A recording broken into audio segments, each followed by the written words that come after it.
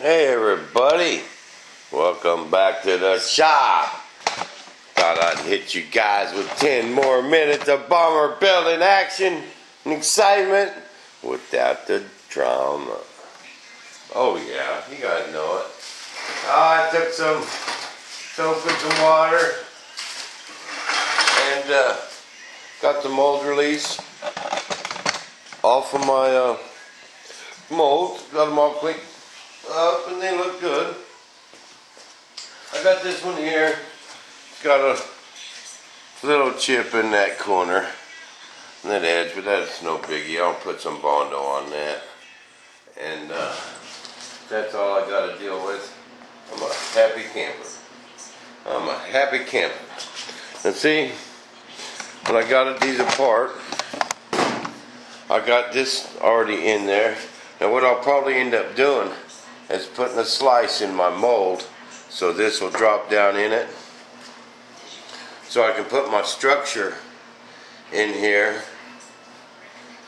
and with this other rib before I glue my parts together. And that's really this. Now I could, lay my part up and cut that round and slide that down in there and put my rib in, put my two halves together, and I can take this mold here and make my flanges. Remember my flange trick? Well, I'm going to do that again. That way once I get my structure in there, I can get in there and put some tape on them ends to where I'll get solid glue joints. And then I won't have no leading edge seam to separate, you know what I mean? Anytime you can back your seam up off that leading edge, that's just a plus.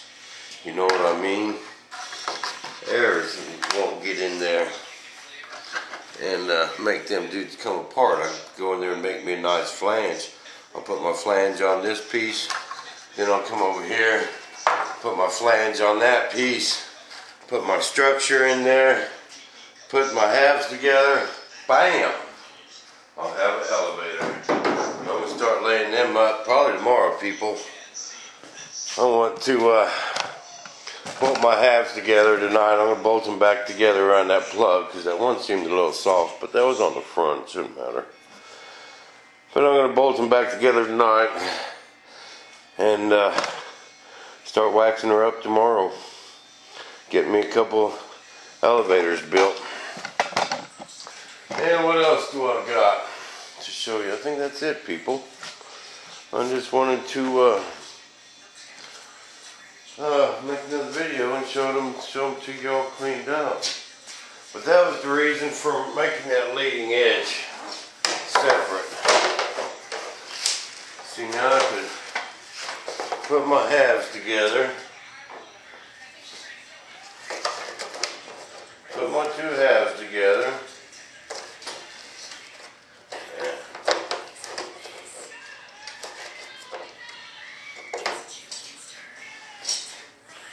put my two halves together. There we go. Get it in place.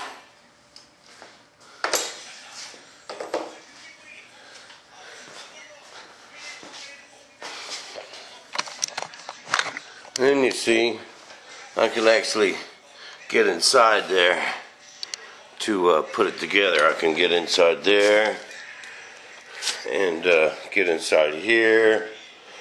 And I'll come out with a lot nicer stab. You know what I mean? It'll be tough. There won't be no guessing involved on how everything's glued inside. You know, that was the only thing that worried me. Is, Jason told me a pretty neat trick on how he does them gliders. You know, my buddy Jason in Australia, he built a lot of them gliders with them big old wings. And he told me how they put them together, and that might have worked from this, but I already had this done, and he uses that round foam, like you get at the hardware store to shove into cracks before you caulk it. Then he uses a fiberglass sock that you can get at the stores. And then you put it in there on the leading edge and you smash it all down. You know, that might work, but I already had it done this way, and this way will work fine. I think it will. So does Butch.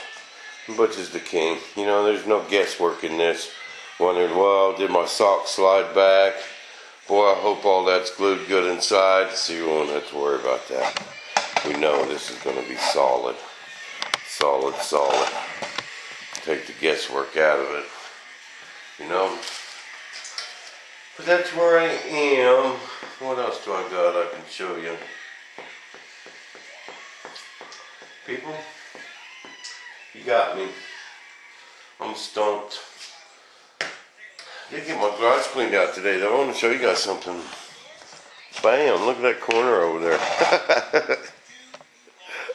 I got that all cleaned up today. And what else did I do today besides taking that resin? I just got some chores done around the house. Then had my interview tonight with Dave. That went pretty good. And that's it, people. I'm going to sit down for a minute. Enjoy my cup of coffee. But the mold came out good. I think I'm going to glue me a board across the back like we did my wings. But if I have one, I'm just go to the hardware store in the morning. Give me a couple boards. Other than that, people, that's all I got. Well, we get on that elevator in the morning and get that built. And let's see, what else do we got? Oh, I want to hurry up and get these elevators built because I'm going to start painting this. Oh yeah, I want to get this bad boy painted up before we take it to Dias. And I'm going to start working on that bomber again. Once I get these elevators done, people, I'm going to get them fit. And they're going to be on there, going to get them servos in there, get them working. And plugging away on this fuselage. I'm going to get it, it's about ready to paint. Shoot, all I got to do really is scuff the fuselage. You know, people was worried about the overspray and stuff. I'm getting on it, but I'm going to sweat saying that thing, people. Anything I've been spraying in here is all water-based. You know. Had some people asking about my primer and my plugs, okay? All these plugs are made out of foam. Okay, they're blue foam. And we use blue foam because it's denser than that white styrofoam. That stuff's too soft, okay? If you have a wing, you want to mold, and you want to make a plug, if you use that white styrofoam, you got to sheet it with balsa. Otherwise, it's too soft. You'd have to put like 4 layers of glass on it. But in that white, how I get them yellow, that's all just yellow primer. I like to use yellow primer on my plugs because when I'm guide coating, you know, guide coat is when you prime it and then you like mist it with the black primer, and then you know, that way when you sand it, you can see a lot better. But that's why I use yellow primer on my plugs. It's the same brand as the gray at Transtar, but they just sell it in a gray primer, gray and yellow. And but I use the yellow for my plugs because I like it. I can see my flaws better, and I use gray for my parts because it's going to be gray anyway. So, but that's that. But anytime you want to make a plug and you use that blue foam, all you got to do is glass it. It's a couple layers of tooling cloth. And prime it. Get ready to paint. And it's good to go. But this episode's about over, people. So I'm going to load these movies and get ready for tomorrow. I got my bench all cleaned off too, but I'm going to do a little more cleaning in here, get some junk out of here, and get ready to start laying these parts up.